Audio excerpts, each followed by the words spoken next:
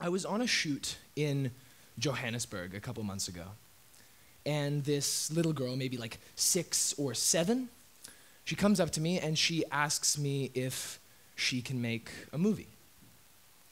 And, being the supportive person I like to think I am, I take out this very powerful tool I have in my pocket and I say, yes, of course. And this girl has a vision, okay? She knows what she wants. Very quickly, she starts kind of moving around my hands and she starts, pushing around the actors. And despite the fact that I very much respect that she has a vision, I notice she's doing something a little bit wrong. So I just tell her, I say, if you want to make movies, if you want to be a director, the most powerful thing that you have at your disposal is your words. It was simple. It was easy. Just use your words. And within 15 minutes of that moment, she was describing shots that I still have trouble describing to people I'm working with. And it was kind of this amazing thing. It was one of those moments that if you're a creator or a filmmaker, you are constantly chasing. And it was one of those moments that if you were an educator, you were constantly trying to create. It was that moment where an experience becomes an opportunity to develop knowledge. And my thing that I've kind of been feeling recently is that our current educational systems aren't filled up with enough of those moments. I think that the education system is great. I mean, I have to, commend it a little bit, right? I'm going to give you a bit of a systemic analysis of this institution that I am a part of. And quite honestly, I wouldn't be able to do that if I hadn't gone to university. So I have to give it credit there. Where I think these systems fail is the kind of learning and the kind of access we give students. So I think we need to do a couple things. I think the first thing that we need to do is expand the toolkit available for people when they want to express or explore or critique an idea. We want that kind of critical analysis that I get to engage in through speaking. We want that to be done through a myriad of different mediums. That means photography, that means video, that means graphic design, that means audio, that means, it's uncountable, really. I mean, I could, but that'd be boring. I think that we need to do this for 2 very key reasons. The first thing is that communicating through, words and speech is awesome, as I, deliver this speech that I wrote to you. But I think that the communication that's happening in the 21st century is not tied to those mediums. I think that the formal limits that we placed on academic expression were placed there 2,000 years ago. And we haven't kept up, we haven't adapted. There are so many other tools, they are way more accessible than ever.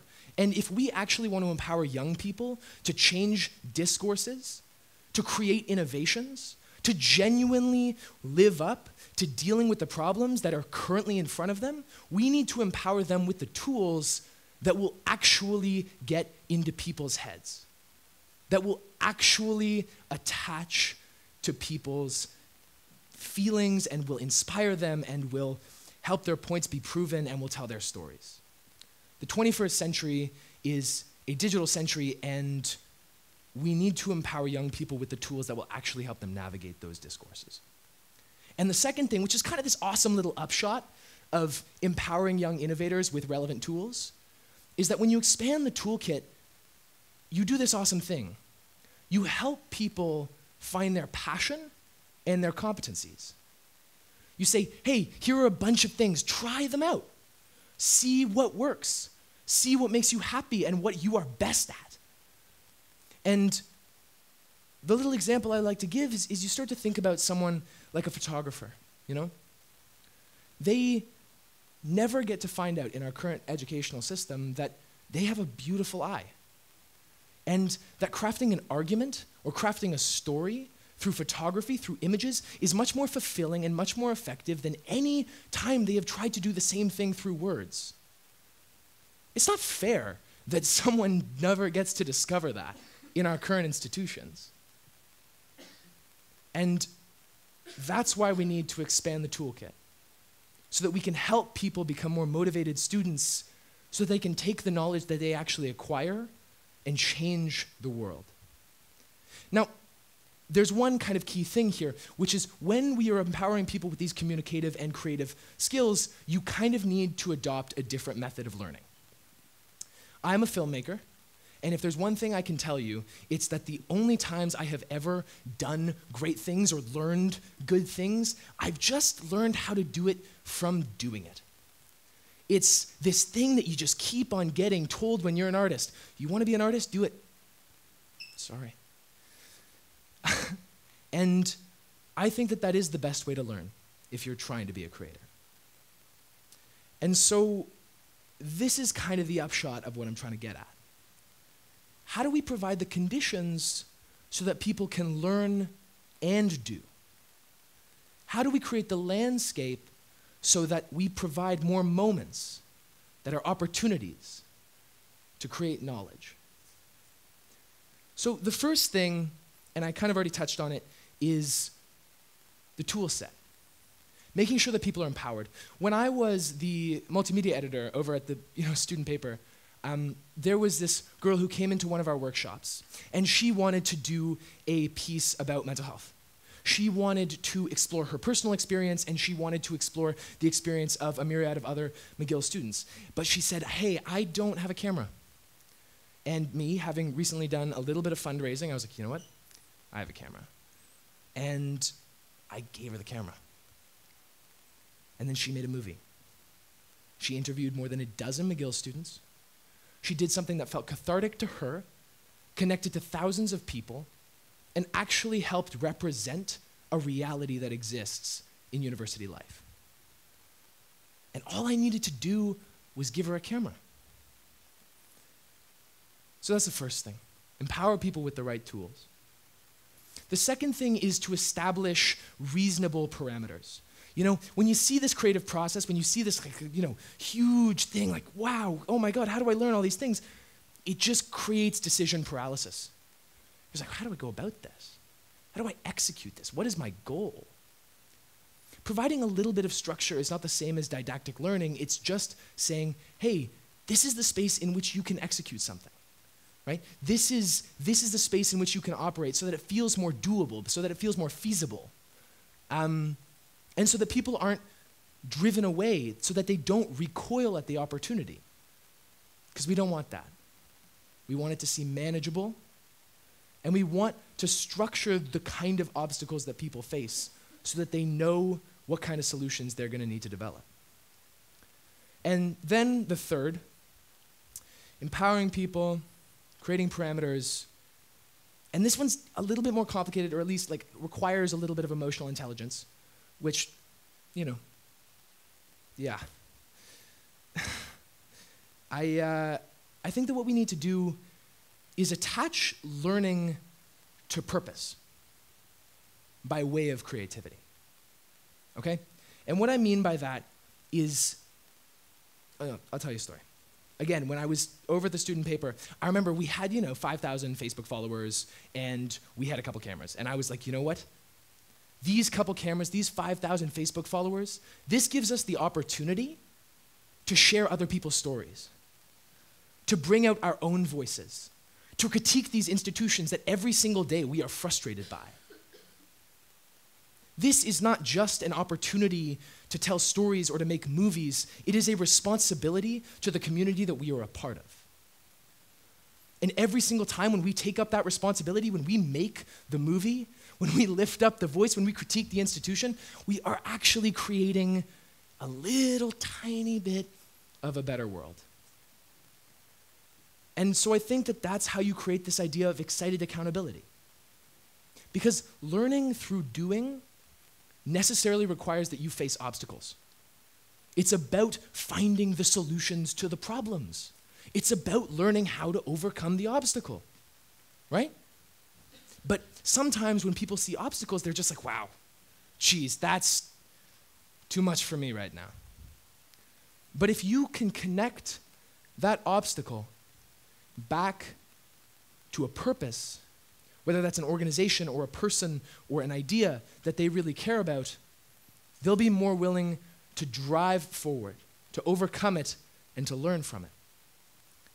And so, with these three things in mind, empowering people with the right tools, creating, salient and kind of helpful parameters, and motivating people with a sense of purpose or accountability or responsibility to a greater idea or organization or person, I kind of thought to myself, I was like, so how do we do that? And then over the last year or so, a couple brilliant people and I have been working on launching this little organization. And the premise of the organization is very, very simple. It's just do good for the do-gooders. Just create things for the people who are making the world a better place. It is just use our creative minds to help them tell their stories. And then provide an opportunity for new people, for maybe someone who's never learned any of these skills before, to come onto these campaigns, to learn under the guidance of someone who knows what they're doing, to help another organization that's creating social impact tell their story, and learn through that process, right? So that's what we're trying to do. It's this little grassroots kind of thing. If you want to learn, meetings on Thursdays. But I think that for me, with my media, there's one thing that kind of is hammered home. There's like a couple people from my media here, like we're shooting the thing. Thank you. I get a round of applause actually for these brilliant people. These are my favorite people in the world, like genuinely. And I think that they are the reason why any of this really matters at all. Because if the team that I get to work with every single day at my media is representative of the generation that I am a part of, if these people are the storytellers and the arguers and the inspirers and the vital innovators of the future, if this is my team going into this crazy, crazy set of decades that seems to be in front of me, then I'm excited. I trust them. They're amazing. But it doesn't always seem like they have the right tools to create the right impact. So let's start by empowering people, by creating the right parameters to learn, and by connecting their learning to purpose so that people can keep on doing great things and learn while doing it. Thank you.